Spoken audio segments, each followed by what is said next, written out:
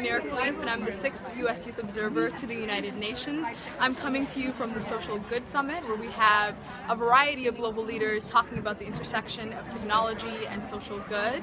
And I was talking to a friend of mine, Benjamin, who works at the World Bank, and we were talking about the importance that young people, the role of young people when it comes to energy and climate and taking care of our planet. And you know, when it comes to energy and sustainable energy and the climate, it's really crucial that young people are involved, because it's about the world that not only that we're living in immediately, but also the world that we're inheriting. So I really encourage young people to take action on a variety of issues, be it sustainable energy to women and girls issues and everything in between.